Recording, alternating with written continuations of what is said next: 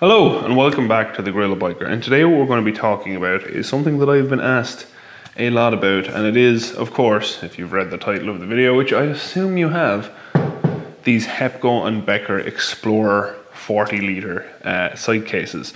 Now, as part of this review, obviously I will also be talking about the mounting system, because it's kind of integral. You need both. But yeah, let's first and foremost get into talking about these things.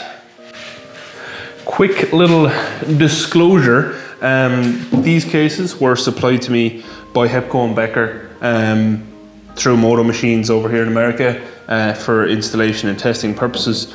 They did supply both the rear rack, carrier and the cases themselves.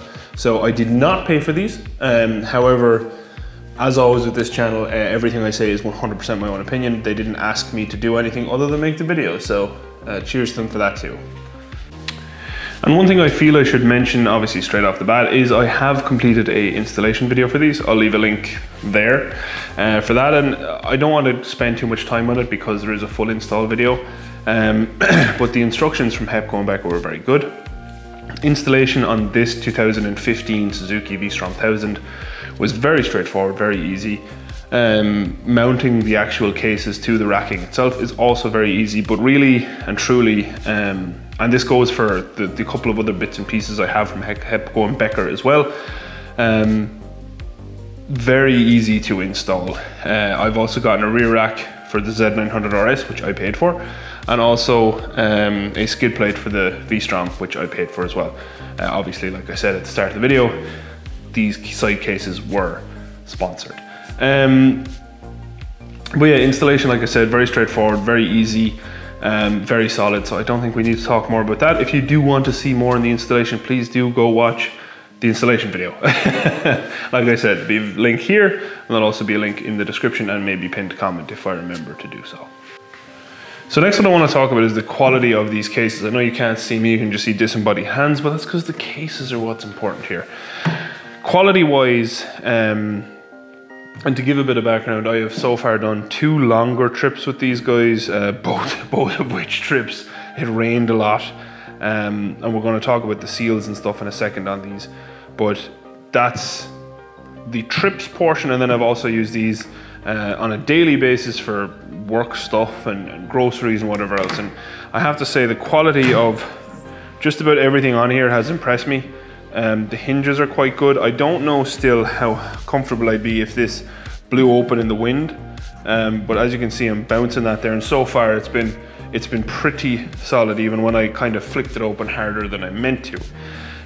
Other things then, the latch is very strong, and the mounting to the actual bike, I can move the entire bike with the actual mounting system that is on here. So from a quality perspective, I have to say I'm very pleased with the actual case itself. And that's not just from obviously a construction piece, and hold on, I'll try. I'm gonna grab this here, just moving you with me now. I mean, from everything, like I said, the actual everything about it, the handles are solid, the latches are very solid. We will talk about this in a second. And then also there's this gasket here, which I'm actually on the wrong side for the light now, but this gasket here, it's rubber. Can you see that? Hopefully you can. But that's an actual replaceable rubber gasket. Whether or not it's meant to be replaceable from Hepco Becker, you can see it there. It is nice and soft, and that seals down onto this groove here the whole way around, which in the spots of rain we have gotten on trips, it has kept all of the rain out of my clothes and everything else, which is very important when you're on a trip. Then size, other than this little plaster in there, storage wise, the 40 litres are cavernous. Genuinely, you can fit a full helmet in here, which, hold on, and I'll actually grab my helmet to show you. So just so this isn't like an undersized helmet, we're walking over here, grabbing my HJC with the Cardo thing that isn't forever falling out. The only thing you have to do putting a helmet in is you do have to pop off your Cardo unit, which I think most people wouldn't mind, and then you pop that And not only that, you still have space for other things. So I often leave my gloves and everything else in there, which is pretty amazing when you're going to work. Now, I know what people are going to ask, and does it make it like super wide? So hold on, I'll just turn the handlebars here. Stay there, please, handlebars, for a moment. It doesn't. Now, camera perspective makes them look closer than they are. I will tell you, we'll actually measure it in a second. I'll grab a measuring tape in a sec, but these are slightly wider than the handlebars. If you go for the 36 litre option, or whatever the smaller option is, they are considerably narrower. So if you want to keep them the same width as your handlebar, I think that's probably the best way to do it. Personally, I am delighted with the 40 litre. I did ask for the 40 litre. They gave me the option of which one I wanted, and I wanted it for that storage. Now, I did get this with the inner bags. Hepco Becker were also kind enough to send me the inner bags, and they have been a lifesaver on the longer trips. I don't use the inner bags on a day-to-day basis, but I do definitely use them on trips, and to be able to just pull my clothes in and out really is, it's kind of fantastic, I can't lie. Now, so basically what I'm saying is, quality-wise, these are genuinely excellent. Like fittings, finish, everything else. We will get to the rack in a second. The only thing I want to call out on the cases, quality-wise, is this key here. Where are my keys? And there's my goose mug right there. I brought them out here specifically for this. So the keys I find a little bit fiddly. So they kind of mush in there. It's quite a mushy key. And then even, actually this key is better. This is my spare key. I don't know, I find them kind of awkward. I just don't think it's, there you go, so that's what sometimes happens. I don't think the key is the best. It's not the most robust key I've ever held. I do like that it's short and doesn't stay sticking out, say, from here. But I think these guys, particularly the key, could be a little bit more solid for sure. But that said, I think overall, the side cases get a massive thumbs up for me from a quality perspective. They're really, really, really, really, really solid. And yeah, so the only downside, like I said, is the key. I've already like slightly bent one key, which I think happened in my pocket. So key and lock wise, we'll give it like a here, but the actual side cases themselves, which honestly I don't lock most of the time, because when I'm not leaving the bike, you don't need to. And I really love that latch. It's actually a very satisfying latch to just use. And like I've said in another video, I really like the hinge that it opens that way, because you can kind of lay stuff across here while you're unpacking, which it seems small, but it is very helpful.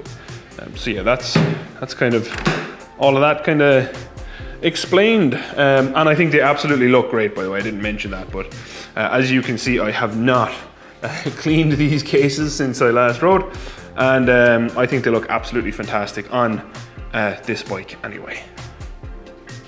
Then, just to cover off the dismounting of these, you want to go to your latch here. You want to open said latch, pop the handle, unlatch your kind of locking hook, and just slide it out and away. And that's the side case itself dismounted. This is something I did want to discuss, the racks. Now, I have had racks previously on my CBF 1000, and this exact same thing happened. As you can see, so this is about, I think, 4,000 miles worth of use, and you can see there's a little bit of scuffing along here already. Now, I clean these after every trip, but you can see just where the case mounts to it, it is kind of scuffing through. So I'm gonna touch these up very soon, but this is something I just really wanted to point out to everyone, that they do scuff up relatively quickly. Like I said, 4,000 miles in kind of dirty, dusty conditions, I'm not surprised they scuffed up, particularly as I was on some rougher roads and whatnot. But from an actual fitment perspective, I did Loctite all these bolts, but this rack, like, I feel like you could pick the bike up from these racks. The rack, really, really solid. So generally overall, no concerns. Just like I said, that scuffing is, I mean, it's not ideal. That's actually not bad there. The worst is probably just here and up here a little bit. Not a deal breaker for me, most certainly not. I can touch that up, but just, I know some people like to get all of the nitty gritty details. So like I said, from a quality perspective, side cases, phenomenal in my opinion. Key can be a little bit fiddly.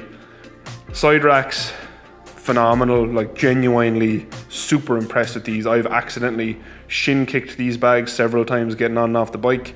I weigh a considerable amount and have had no issues whatsoever. So that brings to a close the quality aspect of these. And like I said, honestly, if I could give them a rating, well, I suppose I can give them a rating, can't I? I would have to say a solid 9.5 out of 10. Not perfect, especially, I know, like I said, I know some people really would be bothered by that light scuffing. Not something that particularly concerns me, because I've used this bike, and obviously I could have taken steps to alleviate that by riding in cleaner areas with less dust and dirt, but there's no fun in that, so I didn't.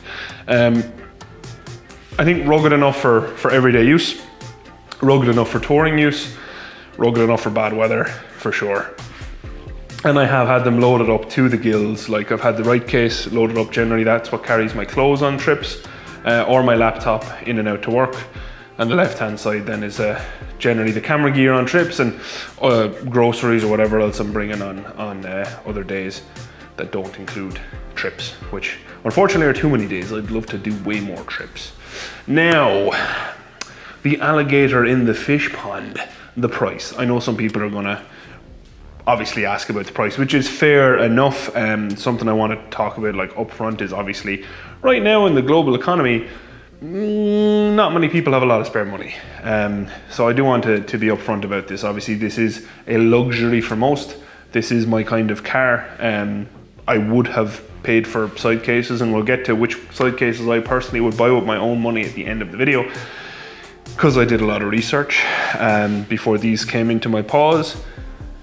But the price, I'll put the price that they currently are on screen now, but I know when I looked into it, you're going to be paying for the cases and the side racks, what I was going to buy them, around 1,300 delivered total for the 40-litre cases. There's not a huge difference between the slightly smaller cases and these ones, which obviously is a lot of money. And I do not want to, you know, act like it's not, because it is. It's a lot of money. However, and this is one thing that did play into my decision that we'll talk about later. Originally, the compatibility that Hepco and Becker offer is, if you look up, I can get a rear rack that accommodates these bags for the Z900RS. I can get a rear rack that accommodates the Honda CB750, which is from 1997. I obviously can get one for the V-Strom. A new project bike that will be here very soon that is also old, I can get a rear rack to accommodate them. And that is one thing that I will say is, yes, you pay for your side case mounts that are solid, as I've shown you. However, the bags you can take with you. So I do think it's an investment. I know it's not an investment. They're obviously not something that's going to gain value over time. However, from a usability perspective, something that you want to use every day and you want to travel with, I think they are a good investment. They have protected my equipment, they've protected my clothes, they're lockable and they're solid. So to me, the price point, and like I said, we'll talk about that at the very end of the video where I go through all the other boxes I did look at. I think these are a fantastic option, despite the price being expensive. Do not want to gloss that over. They are pricey, but so are all kind of hard lockable cases of this style. And actually these are one of the better priced units that are out there. But like I said, we'll get to that in a sec. Next, I want to just talk really quick about using them on trips and usability day to day.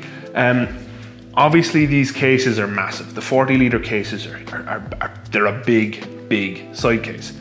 However, the mounting system that Hepco and Becker came up with for this bike, I am super happy with, because the mounting system itself is really narrow.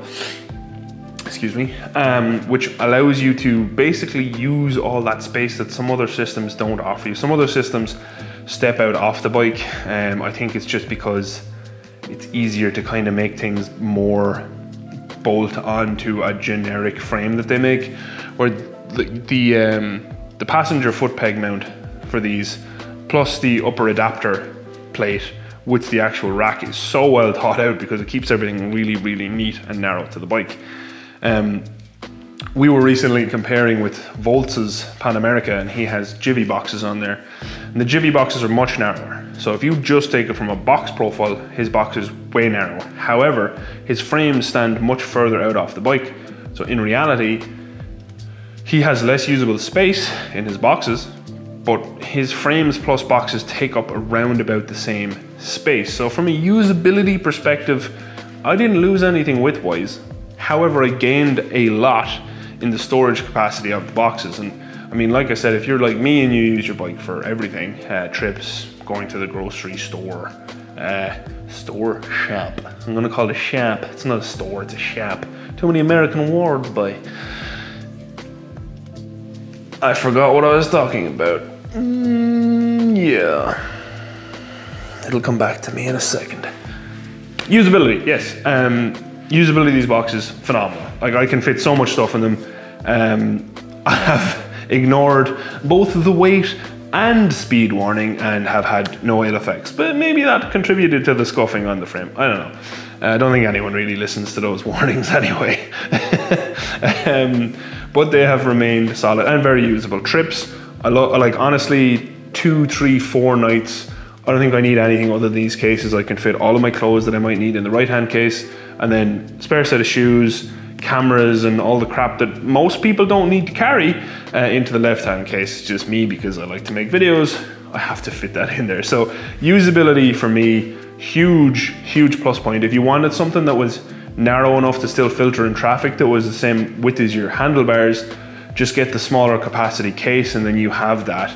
Or if, like me, you live in a country that is insane and doesn't let people filter in lane split in most states, you can get the bigger cases because you're not really losing anything anyway. And to be honest, where I live, I never need to filter anyway, because I would do it. I wouldn't sit in traffic because that's lunacy. But there is pretty much never traffic where I am. So yeah, wider cases, narrower frames, big thumbs up. I think that is the design to go for on bikes. You don't want to take up all your width with the frame. You want to use that width up with usable storage, and I think Hepco and Becker definitely managed to do that on these cases.